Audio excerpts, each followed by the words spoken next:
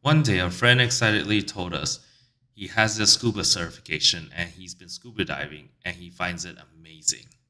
His brother in law was excited by the idea and looked at his wife and asked her, "Hey, can I go get my certification?" And she looked at him and thought, I don't feel comfortable with you going by yourself, but if you can convince him to go with you, I will agree to it. So he looks at me and said, "Why don't we go take our first class together and get certified?" As I was young and this was a very expensive activity, I politely declined. His wife looks at me and says, "Hey, your birthday is rolling around. I am going to get you the PADI open water certification as your birthday gift. So you should go with my husband and take the classes together." So he looks at me and says, "See, nothing, no more excuses." And with that, we went to our first class together and got our first certification. And after that, we got our second certification, the advanced open water, and the next one, and the one after that. And eventually, we found ourselves with the first professional PADI certification for Dive Master, which allows us to actually work as scuba divers. After that, we started going around and diving various places around Southern California.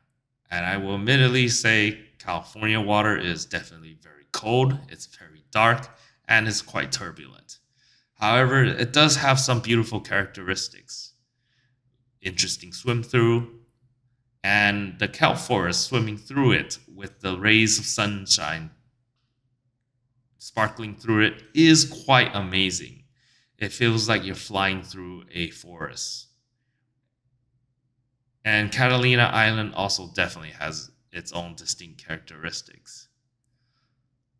And eventually, with more dives under our belt, we feel like doing something extra on top of the scuba diving. As my birthday rolled around, his wife got me my first speargun. And we started fishing with underwater in scuba with the speargun.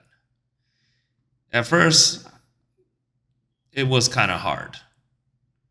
But eventually, I learned some tricks, one of which was if you sit on the bottom of the ocean and breathe very slowly, so to decrease your bubbles, and as you lay still, the fish eventually forgot that you're there, and they start coming out of their hiding holes.